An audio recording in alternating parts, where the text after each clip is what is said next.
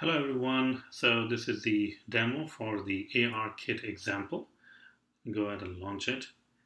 And the first thing it's going to do is going to try to find a surface. So here we go, we got a surface now. And I'm going to go ahead and add a candle because I like candle. And let me see if I can go really near the candle. See that? I don't want to go too near the candle because I might actually burn my finger.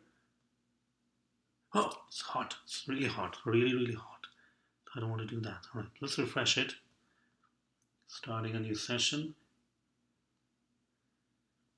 And surface detected. Now check out this one, a chair. And look at the quality of the chair. It's super awesome. I mean, I'm pretty close. And if I go, it actually looks like a real chair. So it really depends on the quality of the image that you are putting. That is really, really important, that the graphics and the 3D object that you're putting is really high quality. I mean, look, if I go really close to the chair, look at that. That's really amazing. Wow. It really looks like a real chair. And I actually tried to sit on it and I fell. So that was a bummer. So that's it.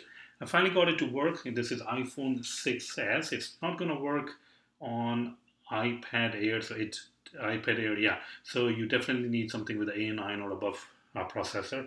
Even though Apple on the documentation it says that you can get it to work with a limited amount of AR functionality. But I didn't. Can I go under the chair? Yeah.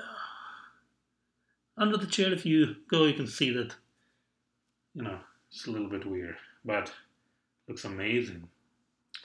It will be really nice to add a chair with some stitching so we can actually see the joints of the stitching, the handcraft work.